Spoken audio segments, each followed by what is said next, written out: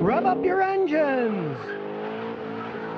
Today I'm going to show you how you can make your car's paint last twice as long. Now the first thing that you have to understand about automotive paint is most modern vehicles use a 4-stage process when the cars are painted. You got the bare metal, and then that's actually has a pre-treatment coating in most places, which is one of the reasons that modern cars don't rust like they used to. When I was a kid in Niagara Falls, hey, cars would be 6, 7 years old, the fenders were rusting off, they were just falling apart because they didn't have any of that pre-treatment stuff. Then the actual process of what you might call painting, because it's not all exactly painting, is they have an electric coat, and that's to keep things from corroding. Normally it's zinc based, and that keeps electrolysis out and keeps the bare metal from having problems with corrosion, rust, so they don't come apart from oxidation. Now, this first coating is measured in microns, and a micron is 1/1000th of a millimeter. This electron coating is 17 to 22 microns thick, so that's not very thick, really. And the next coat on top of that is the primer paint. Then on top of that is the base coat, the color that you actually see. Strangely enough, that's the thinnest coat. That's 10 to 20 microns. Then on top of that is the clear coat. That's 30 to 50 microns. That's the thickest one. It's kind of like clear fingernail polish. That coats it all, and that's what really makes it shiny. And what you want to preserve on your car's paint is that clear coat, because that's what protects the paint underneath. UV rays of the sun are attacking that clear coat. Birds pooping on your car attacks it. Dirt and grime attacks it. So what you want to do is make that clear coat last as long as it possibly can. So the first thing you want to do, if birds poop on your car, or you get tar from the road that gets on the side of your paint, you want to get rid of the stuff immediately. I've been using this Gooby Gone automotive stuff for decades. It's really great for taking crud out. You leave it in the trunk with some blue paper towels, then you can spray it on and get it off before it does damage. Especially at bird poop. That stuff is acidic. If you let it dry, sit in the sun, it eats right through your paint. And like I said, the Scooby Gone works great. This is the automotive one that's more gel, it's thicker. So when you spray it on, it sits there. Now, like any kind of product that cleans stuff, you don't want to do it in the direct sun. You want to do it in the shade on a vehicle that's not red hot. You just want to make sure you do it before the car sits all day in the red hot sun and it bakes in. That's why you put it in the trunk. Then you don't have to worry about, hey, where am I going to find this stuff? You got it. You can take the crud off your paint and then not worry about it. Now, the next thing to make your paint last as long as possible is to wax your car. It's a good idea to do it 4 times a year, once every season. So if you can remember to do it in the beginning of the season, hey, that's easier. Because, you know, the beginning of winter is not as cold as the middle or later winter. So if you do it in the beginning of each season, then you won't forget. Now, I have to admit that I'm a bad boy. I don't wax my cars anymore.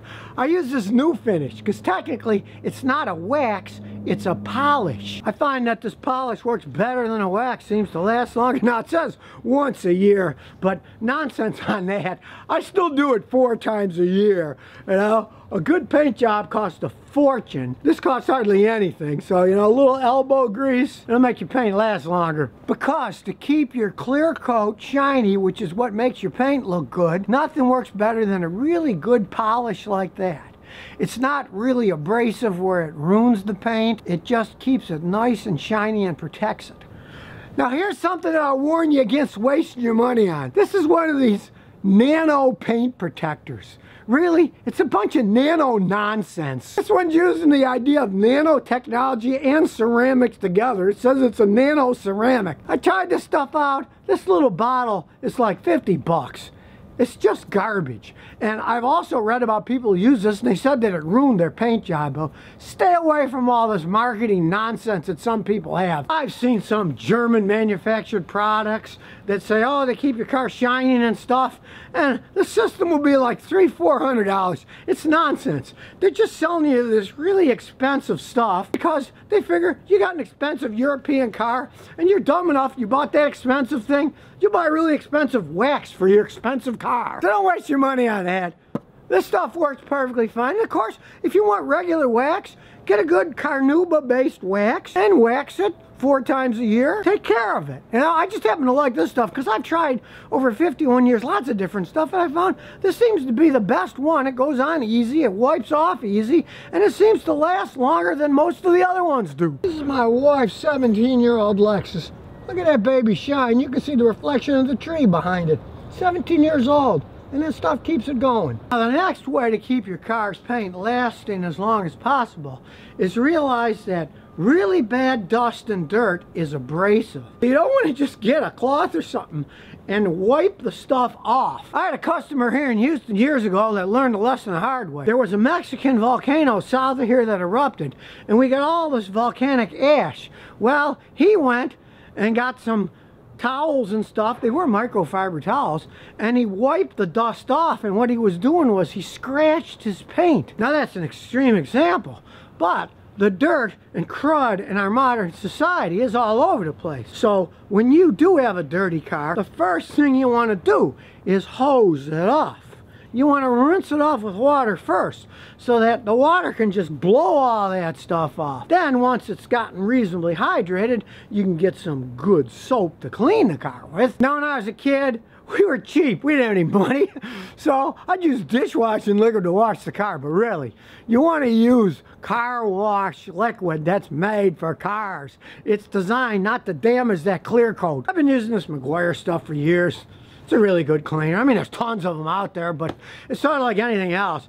You get something that seems to work pretty good, you tend to stick with it. Do keep it clean if you want that paint to last. And I have to admit, I'm cheating with my wife's car because I park it under this tree all the time. Sun destroys paint.